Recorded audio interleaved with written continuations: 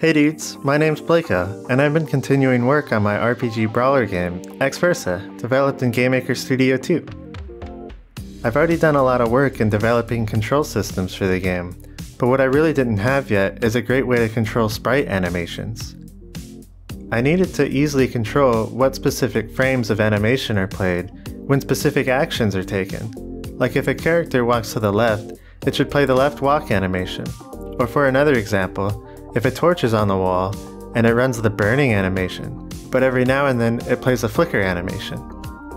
I wanted to write a system that controls all of this, but makes it really simple to add or set animations and keep track of everything. So this is what I came up with. Spoop!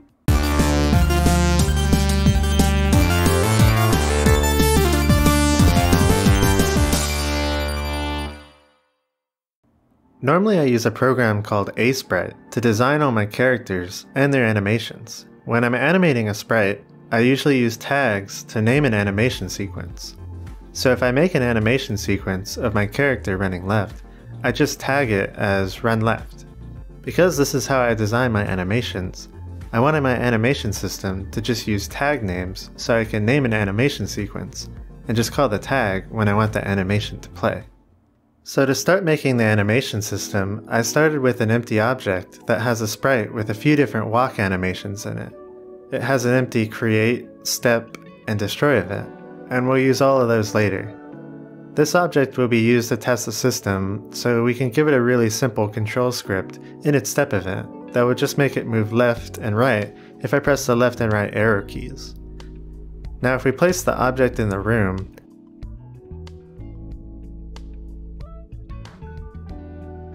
and run the game, we can just see that all of the animations for the sprite are always playing, and if we press the left arrow key, it moves left, and the right arrow key makes it move right. Obviously, this isn't what we want to happen, so we'll need to write the scripts that control all the animations. First of all, let's start with the types of animations the system will support. We can make an enum to define all these types. The first one, looped, is the most common type, where the animation will just loop after it finishes. The second one, chained, is more complicated, but essentially it can automatically chain together animations. This can be used for the torch example, where a torch will play a burning animation for a set number of times, then play a flicker animation, and then go back to the burning animation and start over. The third one, finite, will support an animation that loops a set number of times. Like if we only want the animation to play once, we can set it to be a finite animation of 1. We need a few data structures to keep track of our animations, so let's make an init function that would just be called in our object's create event. Animation map is our map that will hold all of our animation information. Maps are a type of data structure that contain key-value pairs, where a key can be a string or an int, and the value can be an object, but in our case, the key is the tag name, and the value is an array that holds information about the animation. Current animation tag will just hold which animation is currently set, and animation iterations will be used for finite and chained animations, for how many times to loop an animation. Image speed is an internal GameMaker variable that determines how quickly the object's sprite animation plays, where image speed set to 1 plays at the game's frame rate, where 1 is the default. Because we made an init function, we also need to make a destroy function. Since we're using a dsmap data structure, we need to clean up the memory for the map when the object is destroyed. Now we can add our functions to add the different types of animations we support. First, we'll make a function that adds loop animations. This will take in a tag name, the scale x of the sprite, the scale y of the sprite, the maximum image speed for the sprite, and the starting frame rate index and the ending frame index.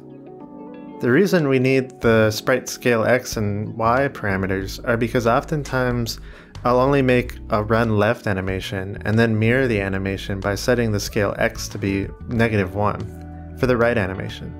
And I'll show this a little later.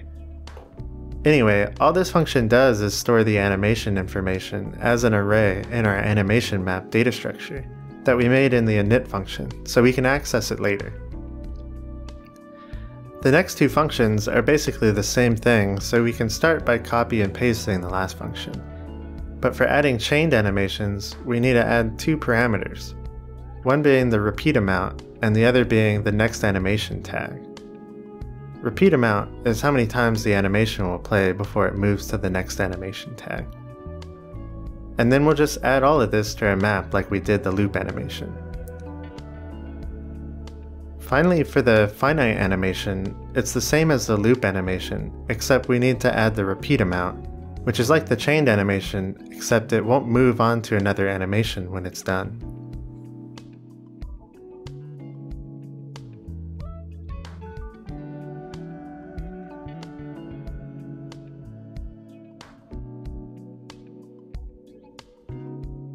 Now that we have a way to add all the different types of animations and keep track of them, we need a way to set the current animation. Let's make a set function. All this function does is set the variable current animation tag, but to keep the right amount of times we have already played the current animation, we'll only set the animation iterations to 0 if this is a new animation.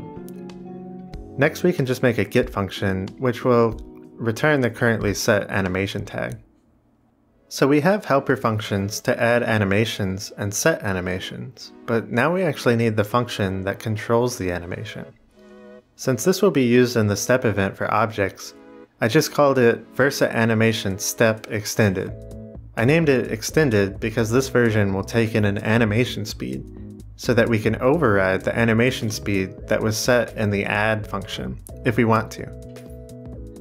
The first thing we need to do in this function is check if the current animation tag is a valid tag.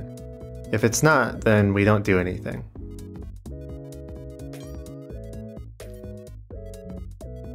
Next we need to pull the image X and Y scale parameters from our map using the current animation tag. If you notice, I'm accessing the array with Versa Animation Key.ScaleX. This doesn't exist, so let's make an enum called Versa Animation Key and add the different values that we store in each animation array. I like to use enums to access my array instead of just using numbers because it's easier to know exactly what I'm pulling out of the array. Also, the benefit is that we can rearrange how we store objects in our array later on without having to change a bunch of code. Alright, so we pull the scale X and Y values out of the map and check if they're set to no one, which I basically use no one as a null value when I'm programming in GameMaker Studio. If they're set, then we update the image scale for both X and Y, and I'll explain why I check for no one a little later. Now we need to update the animation speed of our sprite, so we'll check if the animation speed passed into the function is defined. If it is, then we'll set our animation speed to the value passed in as long as it's below the speed we gave the animation when we called the add function. Otherwise, we'll set the animation speed to be the value that was stored when we called the add animation function. I use this because if I'm using a gamepad, the analog joystick has values between 0 and 1. So instead of setting my walk animation to be a set speed, I like to control it based on how hard the joystick is being pressed. Now let's pull out the other information for the current animation tag. We'll need the start frame and the end frame, the repeat amount, and the next animation tag, because now we need to make checks to make sure our current animation index is between our start and end frames. So first we'll check if the current frame is less than the start frame, and if it is, then we'll move the frame to the start frame. Next we'll do a similar check for the end frame, and make sure the current frame is not beyond our end frame. Finally, we check if the current frame is the end frame, and if it is, then we need to change what we need to do based on the type of animation. At this point we've already finished the animation, so we can go ahead and increment the animation iterations. And next, we need to make a switch statement to change what we do for each animation. For the loop animation, we just start back at the start frame. For the finite animation, we check if we repeated this animation enough times. If we did, then it's done, so we stop. Finally, for the chained animation, if we repeat it enough times, then we need to switch our animation tag to the next animation tag. Now to go back, I called this function extended because it takes in the animation speed, but we can just add another function that does the exact same thing as this one, but doesn't take in the animation speed, if we don't care to change the animation speed during the step event. And the script is done. Now all we have to do is go and call our functions in the object events. So let's go to the create event and call the init function, which will init all the parameters the object needs. Then we can start adding animations. The first animation we can add is the idle animation, which will just have both the start frame and the end frame be 0, so the animation will only play the first frame in the sprite. I passed in no one for the X scale and Y scale because I don't care which direction the sprite faces. So if I run the game, the sprite moves left and right, and it only plays the first frame of the sprite forever, because I haven't added any of the other animations. Now that we called the init function, we also need to call the destroy function to clean up the memory from the map that we created in the destroy event. Alright, so we need to go ahead and add our run left and run right animations. So if you look closely, they actually run the same frames, 1 through 12. But I can mirror the image by setting the X scale to be -1 for the run right animation. Now in the step event, since we have the checks for if we're running left and right, or stopped, we can call our animation set functions to set it to run left when it's moving left, run right when it's moving right, or idle when it's stopped. And finally, we need to actually call the animation step event so it actually updates the animations. If we run the game now, when we press left arrow, the run left animation plays. And if we press right arrow, the right animation plays. And if we aren't pressing either, it plays the idle animation. So that means we're done with the animation system, which is pretty sweet. There are a lot of cool things that you can use the system for with the other types of animations, like finite and chained, so I hope you find it pretty useful.